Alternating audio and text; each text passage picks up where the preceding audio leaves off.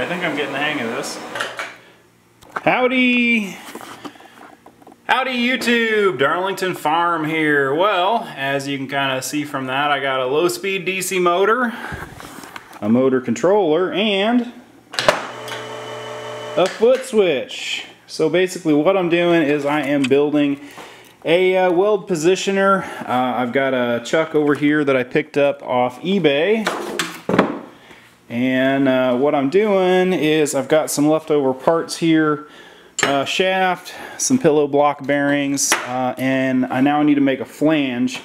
So basically, if you are not familiar, what a weld positioner is a machine that with a 3-jaw chuck on it basically is to slowly spin round parts to where you can weld them. A lot of them have a through shaft where you can back purge, say like on stainless steel sanitary tubing from the backside with argon. I am not doing that on this one just because I had some bearings left over from another project, so I probably am going to end up regretting that in the future, but for the time being I am just building this with a 3/4 keyed shaft because that's what I had laying around. So basically what I'm trying to do is keep this build under about 300 bucks. I think I said in my last video it's probably going to be a little bit more than that. Just mainly it's under 300 because I had the bearings and stuff left over.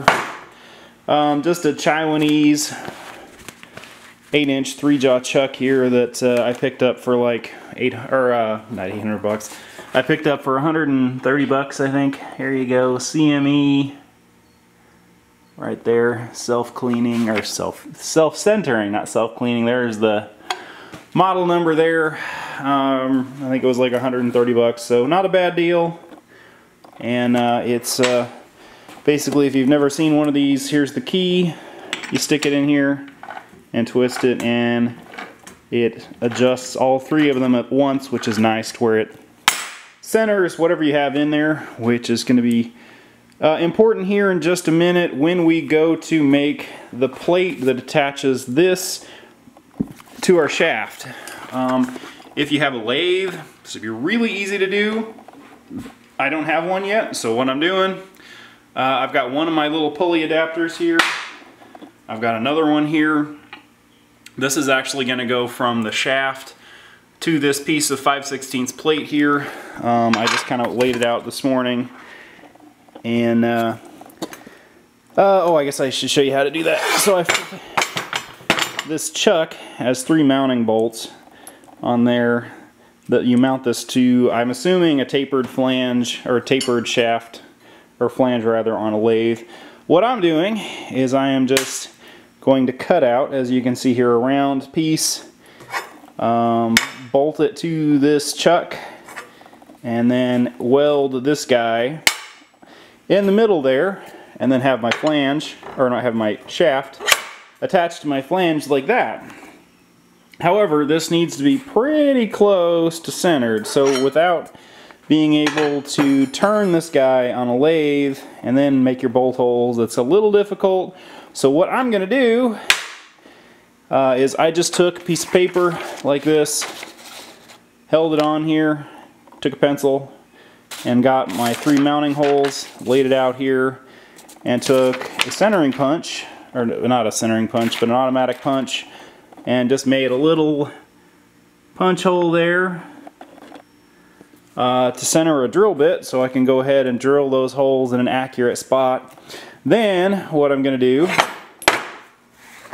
once I have this bolted on there, I can take this guy here, chuck it up in the middle there, since this will center whatever is in there, mark it, and I'm going to go ahead and drill an 1-inch diameter hole that I can then slide this guy through.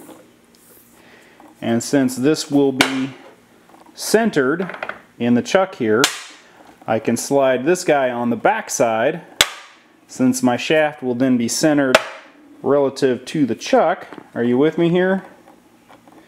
Yeah, this guy will be centered because it has this guy centered up in the chuck. And then I can, on the back side, slide this guy on and weld it on my flange here. And in theory, it should be pretty close to being true. Now, again, this is not a lathe, this is just for welding. So if it's off 10 thousandths, I don't care, that's good enough. So this should get me to good enough. I'm probably just gonna build the rest of the frame for this guy here out of 1-inch square tubing.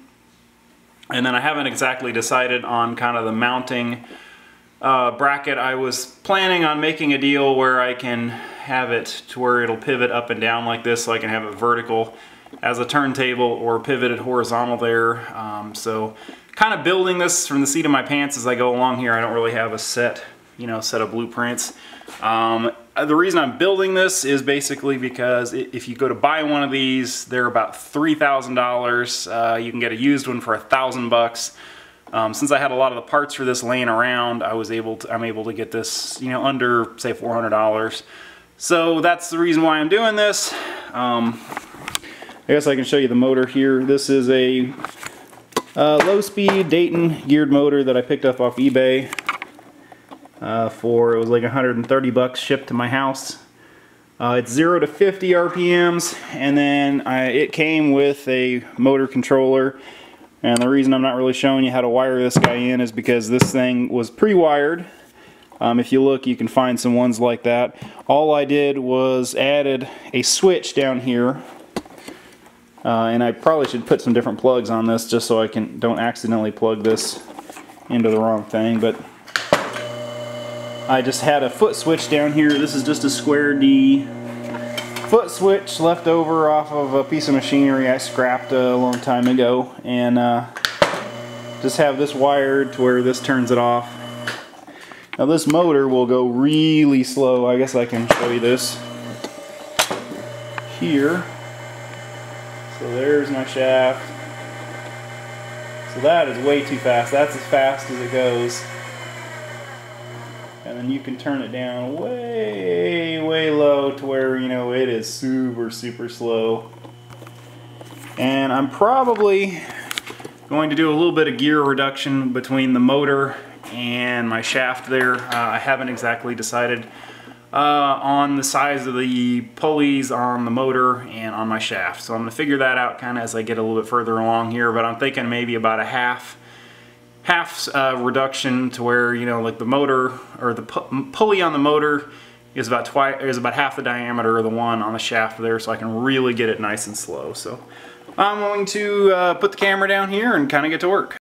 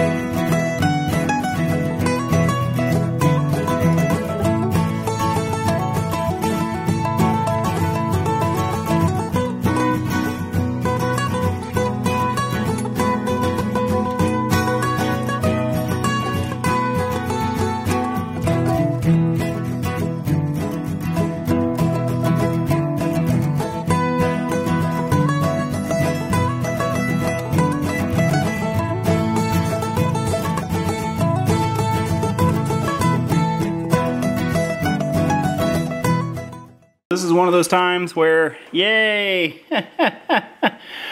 my holes all line up. Usually if you do the little tracing trick here, where you just hold a piece of paper on something, trace it. It actually works, but I've had a couple times where I was just a little off, but today, perfect fit. So now what we got to do is go ahead and get our center hole lined up here, and I'll go ahead and just take the plasma cutter and blow the rest of this plate off here, and we'll get going.